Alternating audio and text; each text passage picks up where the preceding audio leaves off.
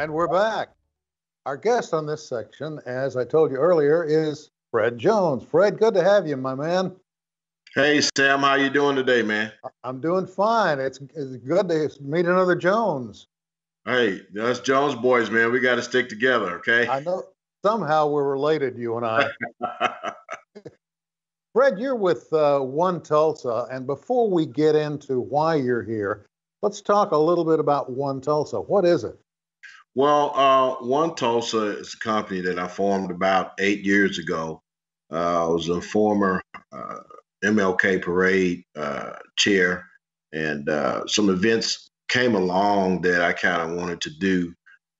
So I formed the company One Tulsa. I was sitting talking to one of my friends who's a local banker, and he just thought, "Hey, man, it's just kind of time for you to branch out and kind of start doing your own stuff." I was connected to some great entities, but I just wanted to. I'm one of the first generation of magnet school students, 1972. We were 12 whites and 12 blacks placed at Burroughs Elementary.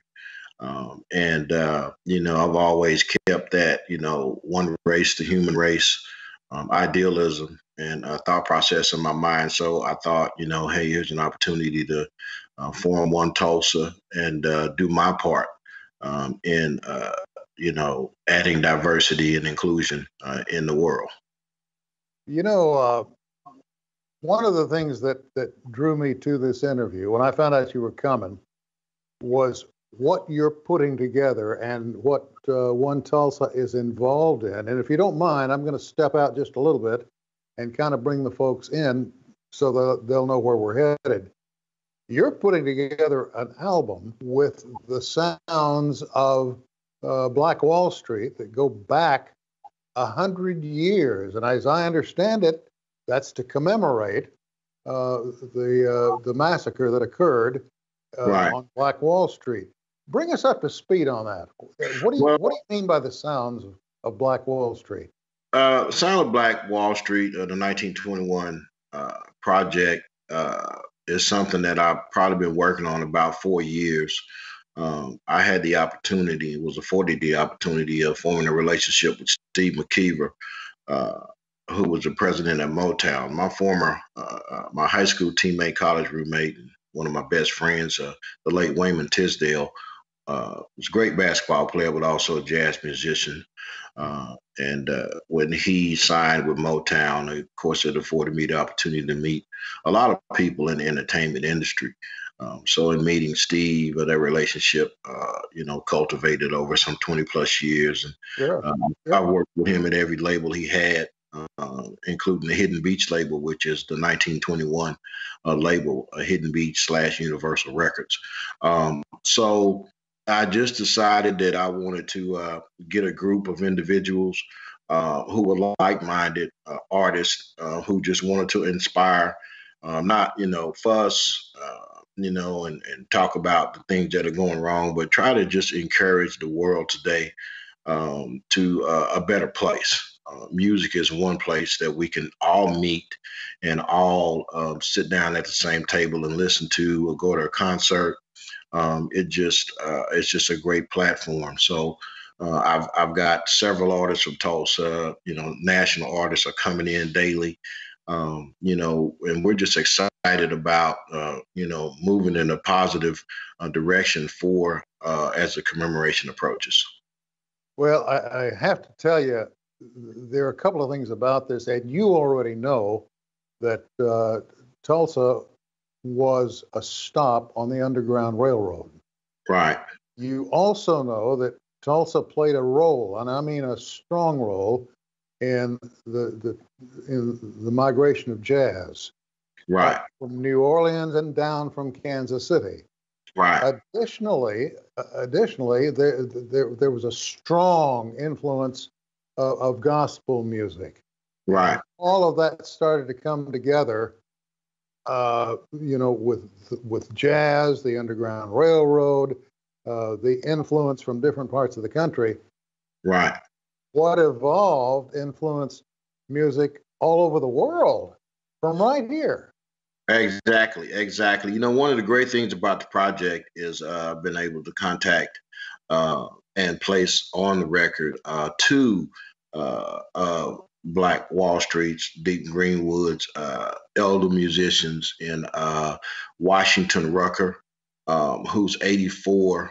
And we've got a interview that he and I did in the studio that we're going to launch on Thanksgiving, where he talks a lot about the influence of jazz from Oklahoma and the gospel influences and the different things that we, uh, some history that I never knew, even having a musical background.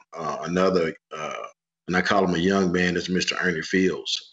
He's 90 years old, and we're gonna do a special rendition of "Lift Every Voice and Sing" with Majesty Pearson, one of our great young singers from Tulsa, who's got national acclaim, national platforms. And it's just wonderful talking to, Mr. Fields or Mr. Rucker, man. They just take me back, it's just an honor to have a 90-year-old and an 84-year-old, on a project with millennials and collaborating. It just bridges the generation gap and brings music together from one, from the 30s, the 40s to 2020. So I'm excited about those projects. Mr. Rucker's played all over the world, and so has Ernie Fields.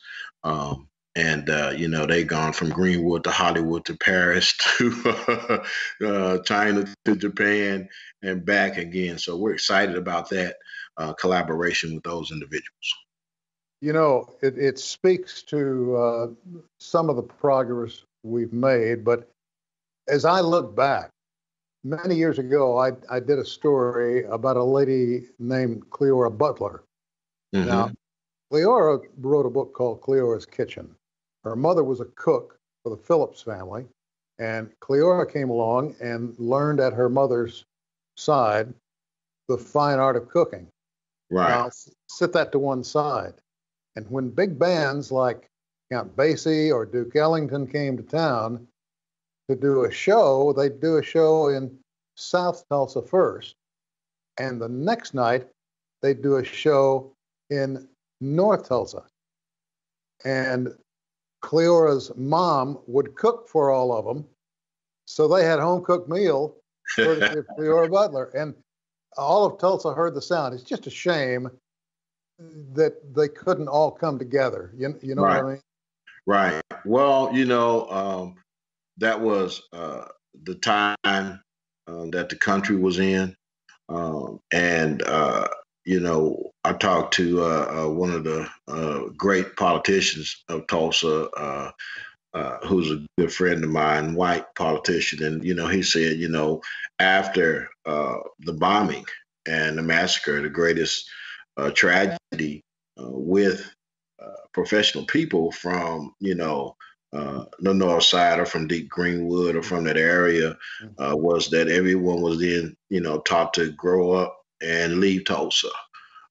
So, even the rebuilding progress was a struggle for a lot of folk because of the tragedy that happened. People didn't think that there was a future here for a long time. And, we, again, music, played a vital role in rebuilding the confidence of individuals. So funny, you see so many great athletes, but before a game, they have those headphones on and they're listening to whatever inspires them to higher heights. So, and that's our hope with this project, that it just inspires, people all over the world. Sure. And I think without a doubt, you're gonna make it happen. You're gonna make a serious inroads. I got to tell you, both of my daughters graduated from Booker T. Right. And now my grandchildren are at Booker T. And the thing that I see when we're there, or back when you could go to school, safely, is we see white and black children embracing one another culturally. Right. It's almost as though that line first turned gray. Now it's gone. Right. The young musicians and the young singers coming out of Booker T and all the other schools in this area Right. are, I mean, it's an astounding amount of talent. Well, I think that the city of Tulsa has always been blessed with a great amount of you know Mm-hmm. talent musically, and Booker T has always been a great institution for launching the careers of some fantastic individuals, as well as McLean Central and those Sure. other schools that are Sure. directly connected to the North Side community. But I'm a Hornet all day long. Fred, I'm let me feeling, interrupt you just I'm a second. feeling Oklahoma soon, even though we're not having a great season. But We're um, about to run out of time, and I don't want to do that. I want to right, really plug your album. okay, This is going to come out in 2021. Any 2021. idea when?